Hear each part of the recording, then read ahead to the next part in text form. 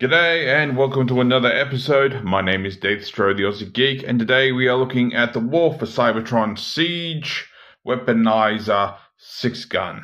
Now I admit I'd done all the other Metroplex stuff. I'd done Slammer and I did Scamper when I did the Metroplex review, but I actually hadn't done Sixgun yet.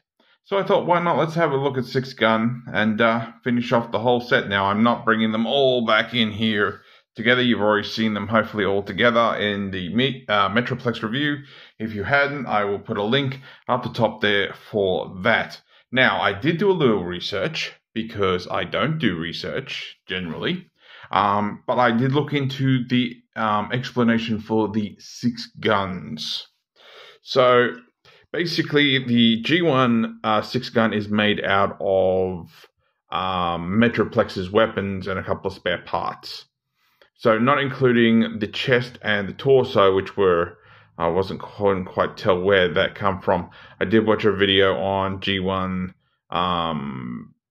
Metroplex, so 1985's Metroplex, to get this information. But I'm not quite sure where the torso and the chest come from. But basically, the legs are his main cannons, which no, they will not serve as main cannons for Generations Metroplex. You have these two guns, which would actually form more or less together, which we'll do eventually, which is actually the side guns that actually sit on the sides of his shoulders.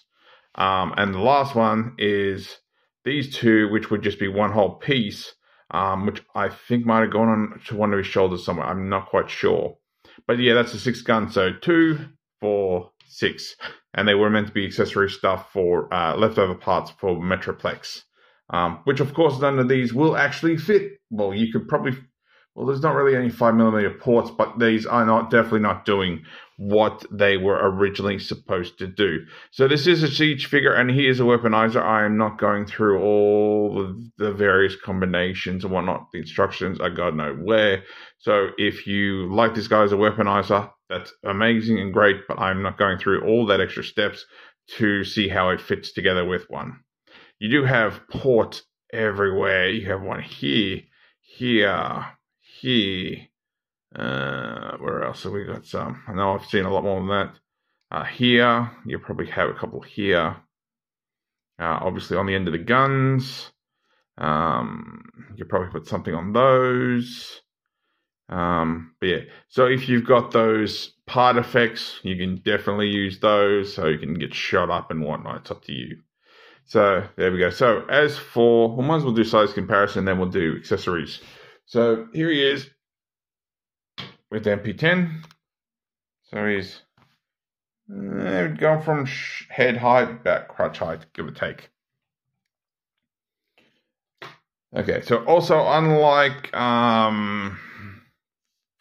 Cog, which had one transformation yet two separate parts, which apparently had different names. So too late for that now. This is why I need to do research. I've forgotten the name of Scorpionox. Fastlane, having a third mode. This guy just has one mode with the weaponized stuff. So it's like I keep saying, I'm pretty sure Fastlane / whatever the other one's called is technically the only weaponizer that actually has a legitimately second mode if you don't include Cog's ability to split in half, being two vehicles. So there is that. All right, so articulation, and he's actually pretty tight and everything. His head can do a full 360. Can't go up or down, left or right. Arms can do a full 360. It feels like it's ratcheted, but it definitely isn't. Arm gets that far. You have bicep rotation. You have single jointed elbow that gets you that far. No in and out. You have, just pull his gun out for a second. Nothing at the wrist. It's one solid piece. So no fingers or any of that. It's just a clump. You have waist rotation. If we get this all out of the way, leg can go up that far. They can go that way. They can go out this way if you twist it a little bit. He has thigh rotation, and that will possibly pop that out. You have single jointed knee that gets you that far. He has ankle tilt that is just stupidly crazy. He has foot toe down and toe way up. And unfortunately, due to toe down, it doesn't have a locking point, so it just wants to keep sliding further. So there we go. And of course, you can arm him up however you prefer. You have these guns here. You can take both of these off, and you have these guns here. We'll ironically, for the sake of it, I'll just pull one leg off. But you have literally the gun here. If you flip out this tab, my words are not working right now. This port right here, and you can flip that down if you want. There you go, gun. So that will work for you and pretty much anybody. He can probably even hold his own leg. Let's have a look. I'm pretty sure he can. He can hold his. There you go. You can arm him up with his own leg. He can't. Ooh, I was going to say, I wonder if I can do that, but no. It's going to be a bit of a balancing thing. There you go. He can shoot someone from a weird angle. So, take that for what it's worth. But yeah, yes, being a weaponizer, you can use that. And that is the original intention for his legs in the first place, since they were supposed to go into Metroplex's hands as his actual handguns. Which are obviously, these ones are a bit too small to complete that purpose. So you can have this how you want looks. You can fold these down if you want a more of a cleaner look here. And of course, you can put the arms the other way and twist those around. So it's up to you how you want to display him. So my knees are a little, my thighs, whatever you want to call them, are a little loosish now. I've had this guy for what, quite at least 5 years now. I can't remember, when did Siege come out? Still haven't watched the War for Cybertron series. So take that for what it's worth. But I don't have Netflix. So that is also, take that for what it's worth. And of course you have ports. So here, I forgot this one for that. You can have this one. So you can literally try and do a Galvatron if you want. Or you can stick your guns up here. Like that if that's what you prefer. So all sorts of choices. Go nuts. Here's a weaponizer. Come up with some crazy combinations. Heck, you could even probably take one of these guns and stick it in the back of here if you want. So there you go. Plus you got ports under here for part effects and other good things as well. So there we go.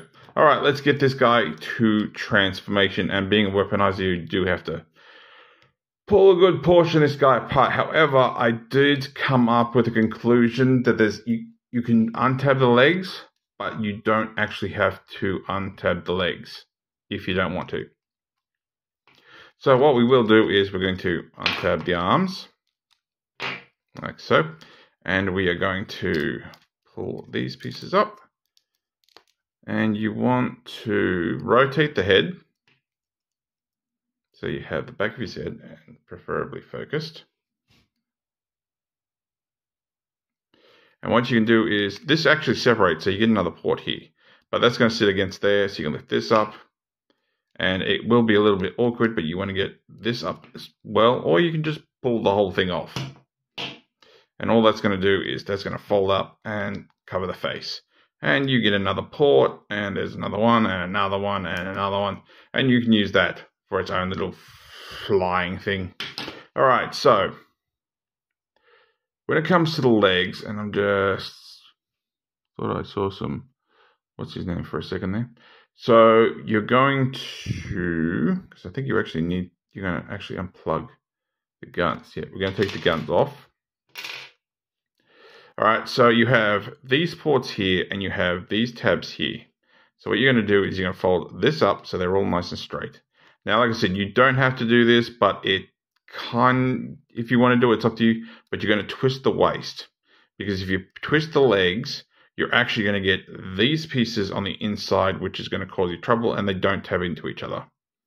So you can, like I said, pull that and do it the other way, but we're going to do this connected. So this tab is port is going to go into here. So just bend the knee until it lines up, and plugs in. Same on the other side.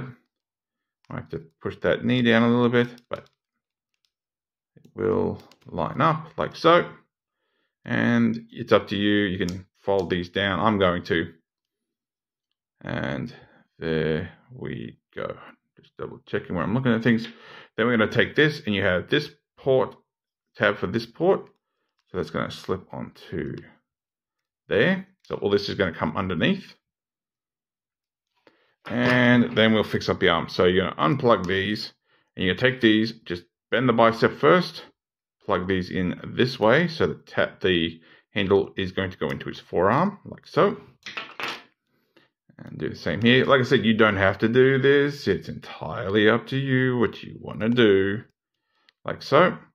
And then we're going to take one of each of these guns. We're just going to plug them like so. And then what you're going to do is you're going to use this tab to go into this port.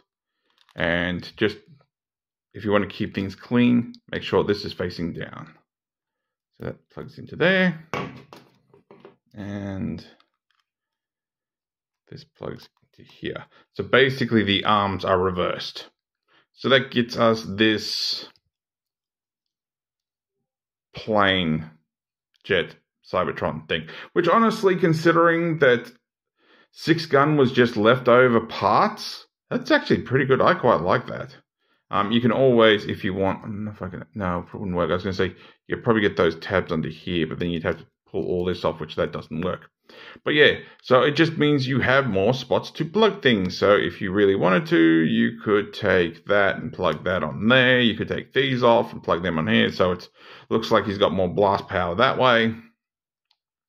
You can put guns in here, so you can leave these in there if you want. You can take these and somehow plug them in there. You can plug those on there. Blah, blah, blah, blah, blah. It's a weaponizer, you know. Enjoy your experiences and experimentation. So go nuts. Although I don't know why my legs always seem like they're weirdly angled, even though they're tabbed in the way they're supposed to. So there we go. So as for size comparison, here he is with Windblade, and apart from being a little bit shorter, she's actually just a little bit skinnier than he is. So take that for what it's worth. So there we go. So let's get this guy back into robot mode. So I'm just going to unplug the arms again. And we're going to pop off the canopy. And we'll start with the legs and go down. So we're going to untab those again. And you can flip out the legs. Of course, if you wanted to, you could have always put the legs that way. It's up to you. Then we can rotate the waist. And of course, you have this port in here, which I never use. You can use that for guns. Like I said, he's a weaponizer. Go nuts with it. It's up to you how you want to experiment with it. All right, so we're going to take the canopy. If I can keep standing. And all we're going to do is plug this back into here like it was. And this doesn't at all tab in at all here. So, and then you can just flip this down until that's flat against the back. And this is partly why you drop this. Now, there is no locking points for the barrels.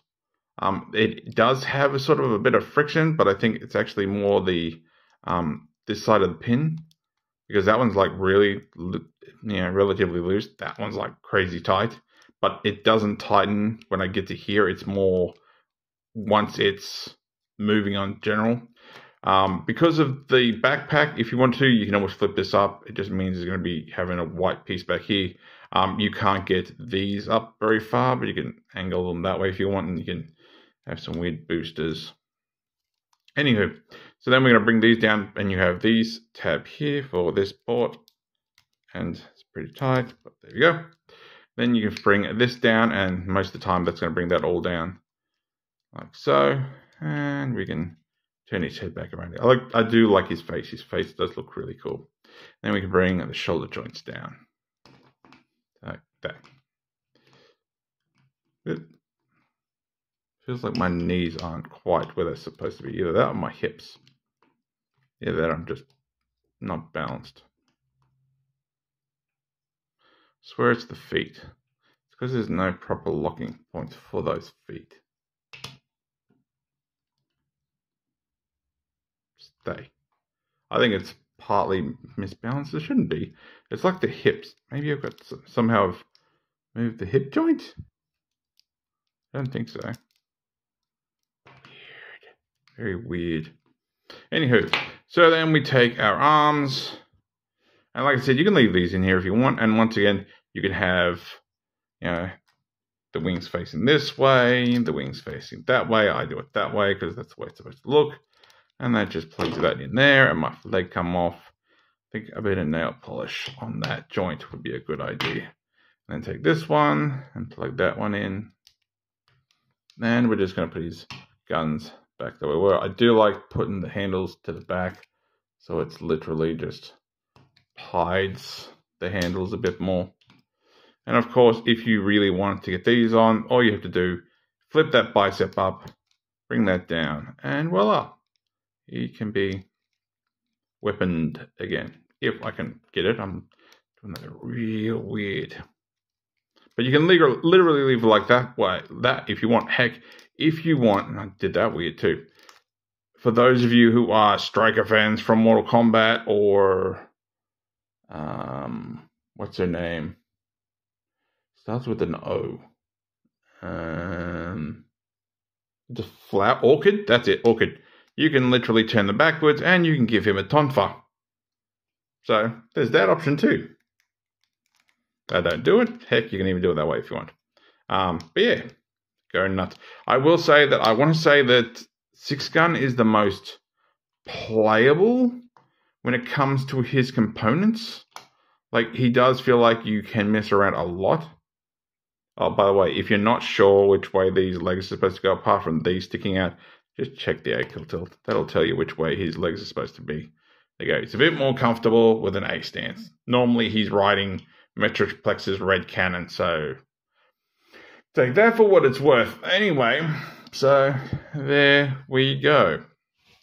Not a very long video, just a nice video. Sometimes it's just nice to do these sort of videos, especially considering I don't exactly know when Fans Toys Scourge is coming out, and I have him pre-ordered, and I'm seeing reviews of him everywhere, and considering how he transforms, this is just nice. So there we go. So if you liked this video, give me a thumbs up. If you didn't like this video, give me a thumbs down. I promise you it will not hurt my feelings. Subscribe, ring that bell, leave me a comment.